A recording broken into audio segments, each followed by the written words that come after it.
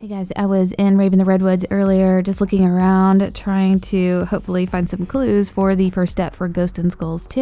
I had noticed that these lights were changing color, and it kind of looked like they were matching up with the Ghost and Skulls color pattern on the 1992. And if you slow them down, they actually do. They go from green to yellow to orange and then red and then a few other colors and then loops back around. I was thinking with the way that these colors are changing, it looks like a rainbow pattern, so I checked it out and it actually is. Once you go into Rave mode, you can see the true colors as in 1992, and they definitely match up with the order of rainbow or spectrum colors going from green to red. And I don't know if this means anything and will relate to anything, but I just wanted to show you guys that these colors are not just random. They are in order of the spectrum. And we don't know if this means anything yet, but what we know for sure is that the designer of this Easter egg put the 1992 on there and specifically used the order of the rainbow or spectrum colors. Now we have to figure out if this relates to anything on the map. Is there some kind of rainbow pattern that might give us a clue to be able to solve this? Or do we just have to find things on the map that relate to the numbers and colors only,